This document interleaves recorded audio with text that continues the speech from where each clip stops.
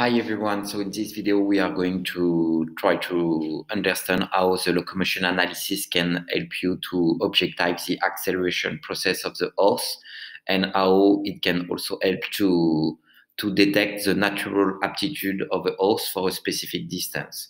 So what we need to take into account to analyze the locomotion is the speed of the horse. So if you compare a horse to another or one horse is with himself, you need to make sure to pick up the same speed, or to look at the maximum speed linked to the peak stride length and stride frequency. So in the playback of the training, you will have always in the key data the peak stride length and stride frequency that you can see here.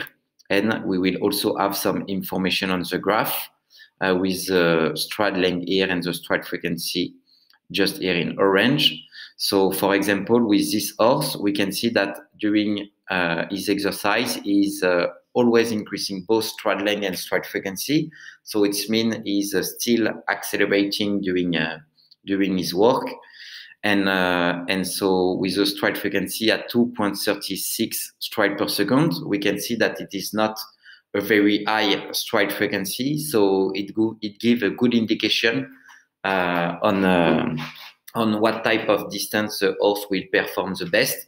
For example, with this type of stride frequency, there is more chance that the horse will perform on a medium or long distance than in a sprinter race, because it's very mechanical. But the higher the stride frequency is, the less time the horses need to reach his maximum speed.